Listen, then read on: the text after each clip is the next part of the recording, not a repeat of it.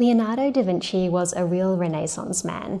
Not only did he live in the literal Renaissance, but he embraced a curiosity for knowledge that earned him the title of polymath. Leonardo was not just a world-class painter, but also an inventor and scientist. So my question is, how did he get so smart?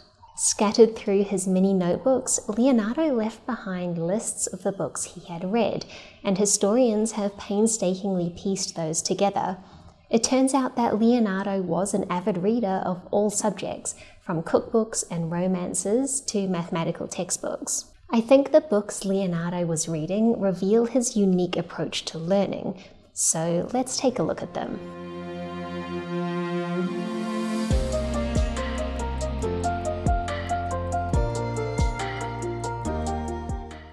It wasn't the hollowed halls of Italian universities that taught Leonardo to crave learning. In fact, as the illegitimate son of a lawyer from the town of Vinci in Tuscany, Leonardo received no higher education and could not even fluently read Latin. To learn about the world that so deeply fascinated him, Leonardo took matters into his own hands and taught himself philosophy, religion, history, and science thanks to one of the Renaissance's newest technologies, printed books. The Gutenberg press was invented in 1440 in Germany, only a few years before Leonardo was born. This press sparked a revolution by allowing knowledge to circulate at speeds never seen before, similar to the boom of the internet in the late 1990s, or even today's rapid expansion of generative AI. In his lifetime, Leonardo collected roughly 200 books in his own personal library, and that number might not rival the book hauls of today's booktubers, but back then it placed him as a passionate early adopter of this new technology. Astronomy is not what Leonardo da Vinci is most well known for, but he did dedicate a portion of his library to understanding the stars.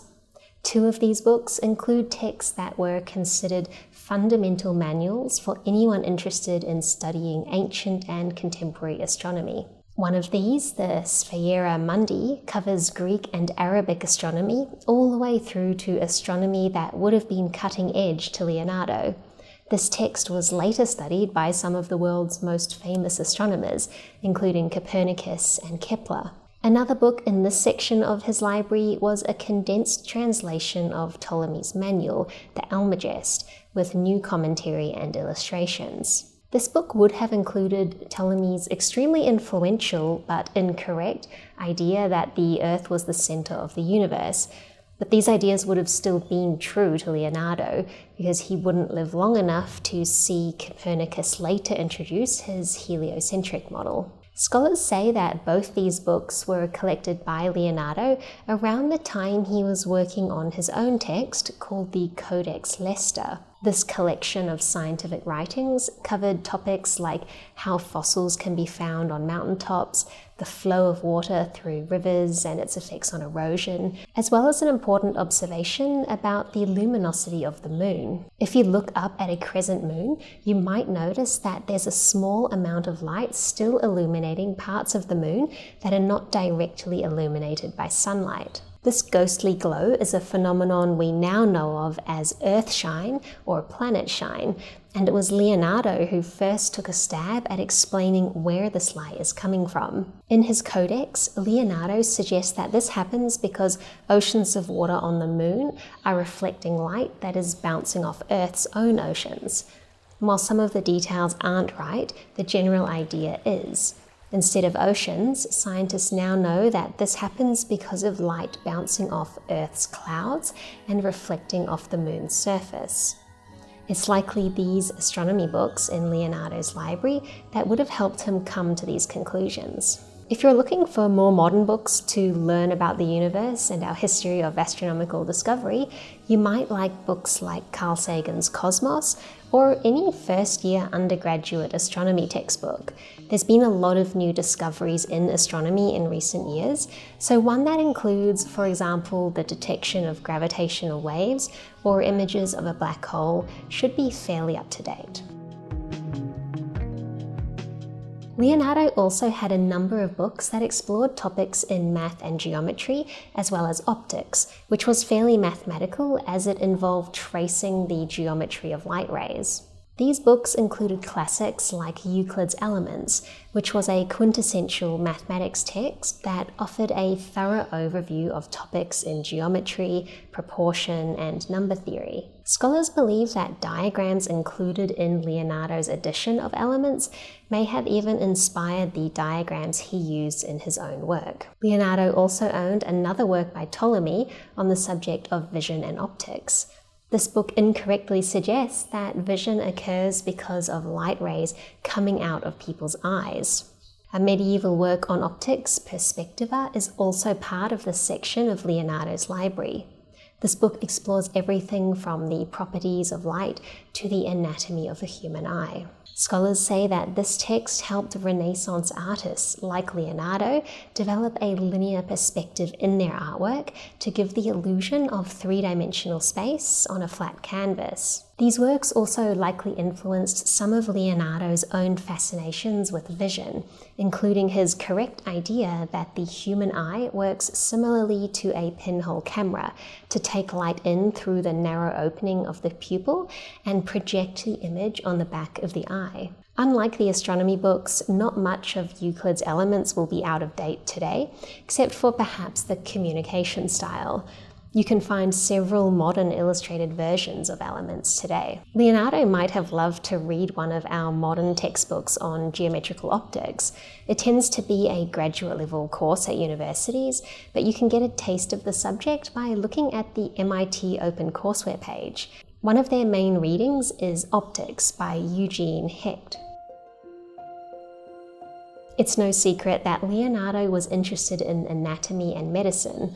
As an artist, he drew hundreds of anatomical sketches that realistically detailed the human body, both inside and out. For this work, scholars say that Leonardo personally dissected over 30 human corpses to better understand how the body worked. In addition to this hands-on work, Leonardo was an avid collector of books about the human body and medicine.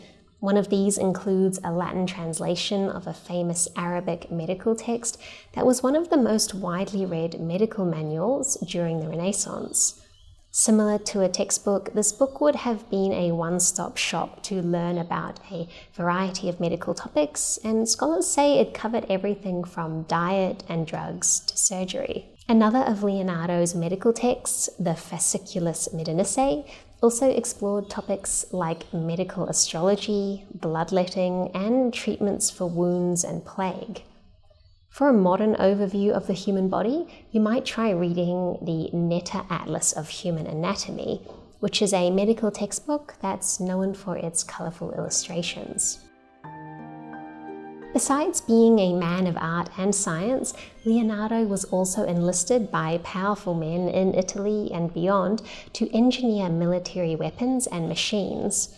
To help him succeed in these commissions, Leonardo collected books on military and scientific engineering. Scholars say that some of the military tech that Leonardo offered to his clients matched the specs of examples from his library, including portable bridges, siege technology, powerful cannons, and covered vehicles. These books may have also helped him imagine some of the more fantastical machines he designed as well, including robotic knights and flying mechanical birds. Today, modern books like The Arms of the Future look at how rapidly evolving technology, like autonomous weapons, are changing warfare.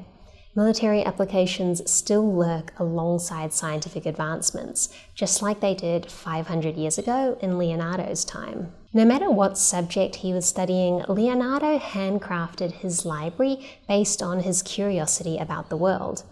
Thanks to the newly invented printing press, he was able to indulge in the privilege of accessing around 200 books, enough to learn about and make contributions to several different fields. With 10,000 times that amount of books published each year, just imagine how much we can learn today if we really put our minds to it. One modern way to learn science is with this video's sponsor, Brilliant. Brilliant helps you become a better thinker and problem solver with thousands of visual, interactive lessons in math, science, programming, data analysis, and AI. Learning a little every day is one of the most important things you can do, both for personal and professional growth, and Brilliant can help you to develop a powerful daily learning habit. They have newly updated math courses, including calculus, visual algebra, and solving equations. You can work your way up through interactive challenges that bring abstract concepts to life. To learn for free on Brilliant, go to brilliant.org/Tibees, scan the QR code on screen, or click the link in the description. Brilliant's also given my viewers 20% off an annual premium subscription, which gives you unlimited daily access to everything on Brilliant. Thanks for watching this video, and thank you to my Patreon supporters. A special shout out to today's Patreon Cat of the Day, Onyx.